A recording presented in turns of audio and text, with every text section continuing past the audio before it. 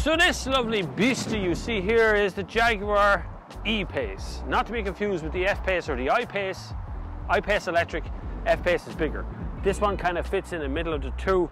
A small, soft roader that you won't take off-road, but it's still pretty good. Looks good, right? So let's check it out. Okay, welcome to the interior of the Jaguar E-Pace. We're going to go through a few things.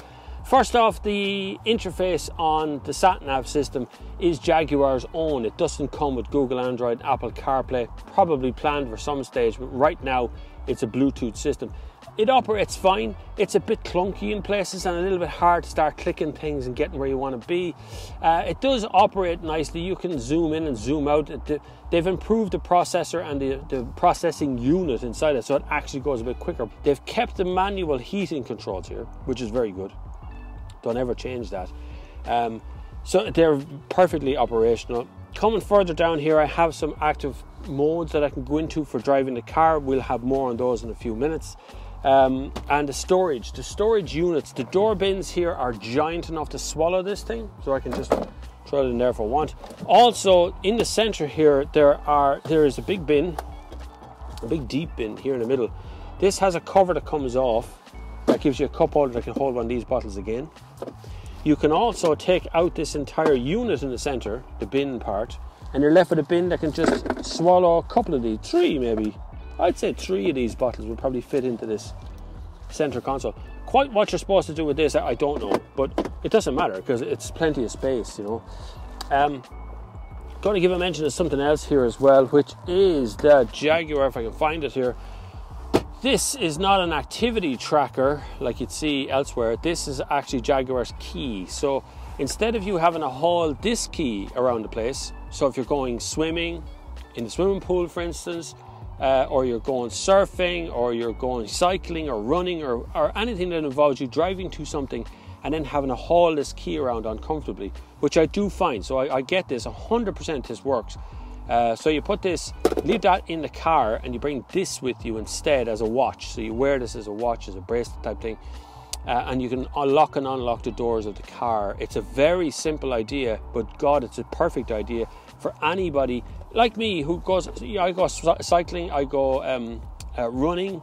So this, carrying a big brick around with you the whole time is always a pain in the hole. So this is a really good idea, and that's in your car as well. It comes in a little case like this.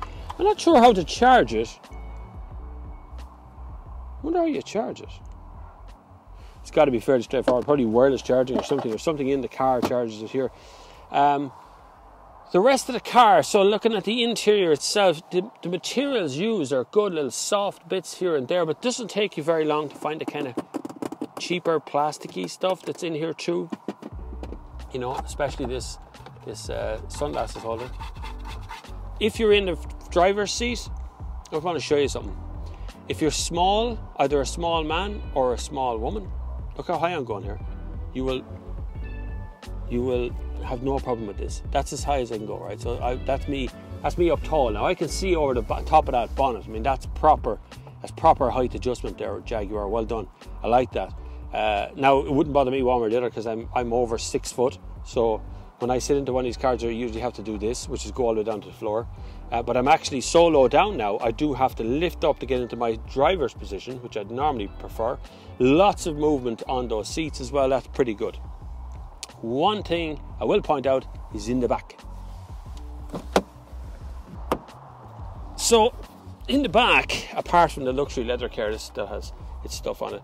It's actually quite good. You get 3 USB ports here in the middle, which is really good, and your own air vents as well, and a fair bit of leg room. And it's a little tiny bit tight on the top, but it's okay. I do fit, but particularly with this glass roof, which gives me a hole, you know, this extra bit I can put my head into.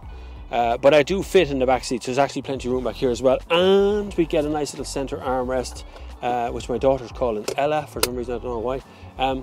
And it's luxury feel back here. The materials used are very good. There's a plastic back on this for little feet when they're banging against the back of the seat. Get a net on the back, and again with the massive door pockets in either side. I don't know how they've done it and managed to keep the crumple zones and crash zones working very well. They're not full of anything in here. possibly because this car is heavier than the F-Pace, so they've had to put more rigidity into it somewhere along the way. So coming around the back of the car, it's a bit windy at the moment. Hold on a second. This has the electric tailgate, which is really slow. That's really slow, by the way. Space in here, yeah, it's pretty good. It's all right. It's not the biggest car I've ever seen inside. You don't get a spare wheel. You do get some extra storage under the floor. These things all come out, but there's nowhere to put that, right? And there's another one up here that blacks out the back window as well, but there's nowhere to put that either. So I'm not too sure what you're supposed to do with them. You're supposed to just leave them somewhere when you need them out. You can drop the back seats, which is done by pressing a button and dropping them down. When you do, you don't get a flat floor, so it goes back in, but things can slide back down that way. Overall, not a bad boot. You do get a 12-volt socket back here, and you get shopping bag hooks. It's not a bad boot. It's just a little bit on the tight side, and I'm not sure what to do with this stuff. Okay, so getting back into the front seat for a minute. This is where the Jaguar should be a Jag, so start up. Not a great noise now, if I'm honest with you. So here's what my problem is. I'm not actually off-road. I've just driven off the side of the road a little bit. The road is over there by about 15 meters, if even that. This is a soft roader, right? It actually weighs a little bit more than its big brother, the F-Pace. So put in D. It doesn't have an off-road setting. I didn't say it is an off-roader, but it looks like one, right? The suspension is so hard that even just driving across a little bit of bumpy, bloody hell, a little bit of bumpy ground, it's not off-road, is very uncomfortable. Okay, so you have, in Ireland, we have the engine choice of 150 horsepower, 180 horsepower, and a 200 and something horsepower. I doubt very many people are going to touch that one.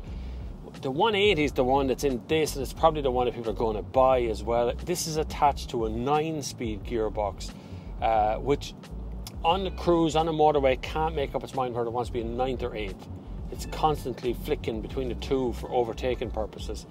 But actually, for cruising purposes, it's not too bad. Now, poke it with a stick, you're going to hear the noise. It's all a bit... Now, the biggest problem I have is the gearbox change down speed, right? So you're at a junction, you want to pull away, you want to be quick about doing it. The car can't decide what gear it's going to give you. Same problem happens when you're trying to overtake. You put your foot down and the car takes that extra like 2-3 seconds to figure out what you wanted to do. It's a bit like it's sitting there going, what do you want to do? Do you want to change down or up? Or maybe you just want to keep the same gear. Maybe you don't want to, like, watch. And there's the power coming now, and I floored that, like it went all the way down to the floor. So that's really like, don't do that, Jag. Figure out a better way of making that happen. But on the actual move, on the cruise, the car is okay. The car does pretty all right. The suspension's a little bit firm. They've had to toughen the whole lot up because the car is quite heavy and it feels that heaviness behind the wheel as well. Steering is a very light touch. It's like they chickened out. It's like they knew the car got heavy, so they've added a little bit extra when it comes to the steering. So the whole car feels like it's going to sharply turn through a corner when actually it doesn't. It doesn't feel very Jag. It doesn't feel sharp and edgy. It just feels like I can feel you can see the camera going, right? Every little tiny bump in this main road, I can feel it. I can actually tell you that yellow paint over there is thicker than the white paint in the middle. Look, if I was to give the car a mark overall, I'd say somewhere between 6 and 7 out of 10. It's beautiful to look at. They've got the looks and the quality sort of feel to the outside and inside is pretty good, you know. And certainly the looks just look great. I mean, it's a really premium looking car on the outside. Dimensions, proportions, they're all okay.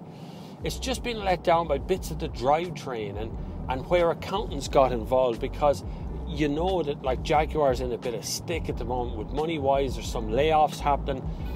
Tata, the parent company, the money that comes from them is not drying up, but they're starting to make cuts in places that make sense because they want more profit, they want more cars sold, they want to be able to sell cars at a more reasonable price. And you can't do that and continue turning out the quality end of things that Jaguar have.